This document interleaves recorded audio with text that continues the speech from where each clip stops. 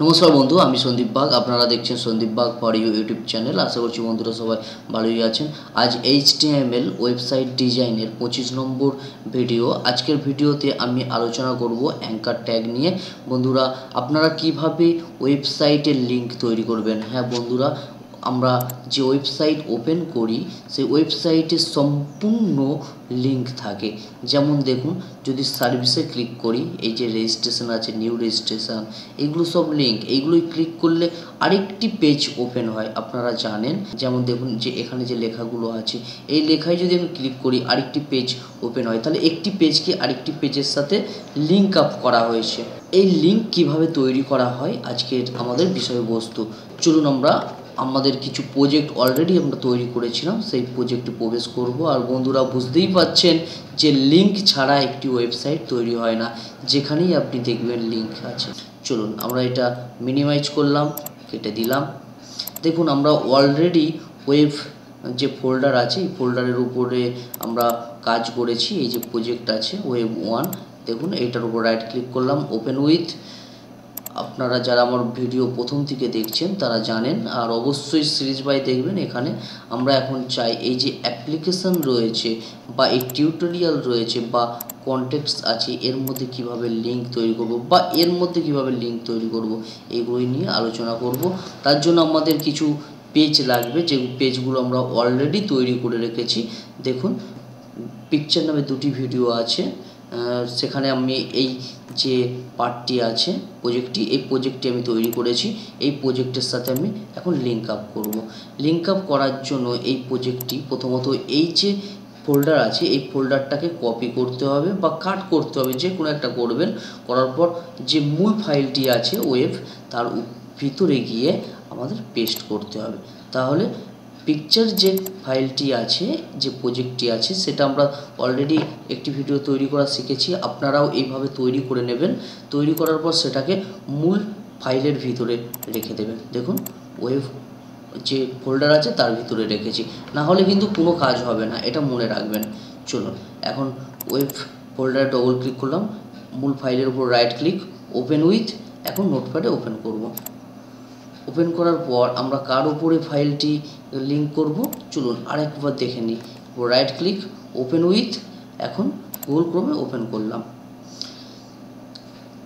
আমি এখানে একটি লিঙ্ক তৈরি করব বা লেখা লিখব, যেখানে ক্লিক করলেই আমার ওই পেজটি ওপেন হবে, পিকচার পেজটি। চলুন নোটপ্যাডটি ওপেন করে নিলাম। এখানে আমরা বডির ভিতরে লিখব। আপনারা ইতিমধ্যে জানেন বডির ভিতরে লিখতে হয়। এটি হচ্ছে আমাদের মেনু। মেনুর নিচে আমরা লিখতে চাইছি, তাই এখানে এন্টার করে একটু নিচে নামলাম। নিচে নামার পর লিঙ্ক তৈরি করার জন্য এ ট্যাগ ব্যবহার করা হয়, যেটাকে অ্যাঙ্কার ট্যাগ বলা হয়। তাহলে লেস দ্যান দিলাম, গ্রেটার দ্যান দিলাম, তার ভিতরে কি লিখব এ। আর এর সঙ্গে আরেকটি অ্যাট্রিবিউটস ব্যবহার করা হয়, হার্ফ। একটা স্পেস দিলাম, দিয়ে HREF। HREF হচ্ছে অ্যাট্রিবিউটস। তারপর সমান চিহ্ন দেব, ডবল কোটেশন দেব।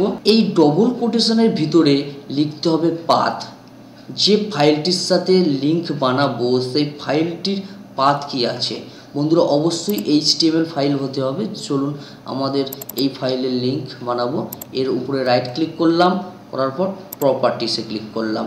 এরপর আমরা সিকিউরিটিতে যাব। সিকিউরিটিতে যাওয়ার পর এই যে পাথটা দেখা যাচ্ছে অবজেক্ট নেম নামে, আপনারা এই পাথটা সম্পূর্ণ কপি করে নেবেন, সম্পূর্ণ কপি। লাস্টে দেখুন picture.html আছে, দেখুন এক্সটেনশন নেম হচ্ছে HTML। সম্পূর্ণ কপি করবেন, না হলে কাজ হবে না। কপি করলাম, কেটে দিলাম। এখন নোটপ্যাডে প্রবেশ করলাম, জাস্ট এখানে যে আমরা ডবল কোটেশন লিখেছি তার ভিতরে পেস্ট করে দিলাম। দেখুন এরপর আমাদের লিখতে হবে টেক্সট, বা আপনি একটি ইমেজও নিয়ে আসতে পারেন। ইমেজ কিভাবে নিয়ে আসতে হয় সেটা দেখিয়ে দিয়েছি। আর আমি চাইছি এখানে টেক্সট। সাধারণত টেক্সটের উপর ক্লিক করলেই একটি পেজ ওপেন হয়। ধরুন লিখলাম PLEASE, please CLIC, click here for PICTURE, picture. তাহলে এই লেখার উপরে ক্লিক করলে আমার এই পেজটি ওপেন হবে। তো এখানে এ ট্যাগ বন্ধ করে দেবো, লেস দ্যান গ্রেটার দ্যান, এটি ব্যাকস্ল্যাশ আর এ ট্যাগ। দেখুন বন্ধুরা, এ ট্যাগ শুরু করেছি আর তার ভিতরে হার্ফ নামে একটি অ্যাট্রিবিউটস ব্যবহার করেছি এবং পাথ দিয়েছি যে ফাইলটি কোথায় আছে, সেটি HTML file. R please click here for picture, এটি একটি টেক্সট, এর উপরে ক্লিক করতে হবে। আর টেক্সট এ অ্যাঙ্কার ট্যাগটি বন্ধ করেছি, এর উপর ক্লিক করলে তবে পিকচার ওপেন হবে। ফাইলে আসলাম, সেভে ক্লিক করলাম। এখন আমাদের ব্রাউজার ওপেন আছে, জাস্ট রিফ্রেশ করলাম। রিফ্রেশ করার সঙ্গে সঙ্গে দেখুন এখানে please click here for picture দেখাচ্ছে এবং তার নিচে একটি আন্ডারলাইন আছে। এবং যেহেতু লিঙ্ক ব্লু কালারের হয়, তাই আমাদের ব্যাকগ্রাউন্ড পিকচারটাও ব্লু কালারের, তাই সঠিকভাবে বোঝা যাচ্ছে না, আপনারা নিজেরা করে দেখবেন। দেখুন এখানে please click here for picture, এখানে যখনই আমি ক্লিক করব, ক্লিক করার সঙ্গে সঙ্গে দেখুন আমার এই ওয়েব পেজটি ওপেন হয়ে যাচ্ছে। আপনারা এইভাবে লিঙ্ক তৈরি করবেন। দেখুন এখন ব্যাকে আসার জন্য এখানে ক্লিক করব, please click here for পিকচারে click করার সঙ্গে সঙ্গে দেখুন এখানে আমার পেজটি ওপেন হচ্ছে। আমি চাইছি অন্য পেজে বা অন্য ট্যাবে ওপেন হোক, এইভাবে কিভাবে সেটি সম্ভব, চলুন তার জন্য আমরা নোটপ্যাডে প্রবেশ করলাম।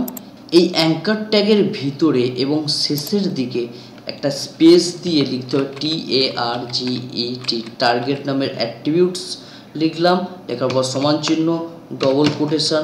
এই ডবল কোটেশনের ভিতরে আপনি লিখতে পারেন ব্ল্যাঙ্ক, টপ বা প্যারেন্ট, যে কোনো একটি ওয়ার্ড লিখতে পারেন। আমি লিখলাম BLANK, ব্ল্যাঙ্ক। লেখার পর ফাইলে আসলাম, সেভে ক্লিক করলাম, ব্রাউজারে প্রবেশ করলাম, রিফ্রেশ করলাম। এখন please click here for পিকচারে click করলে নতুন একটি ট্যাব ওপেন হলো। দেখুন এটাও আছে আর নতুন একটি ট্যাব ওপেন হয়েছে।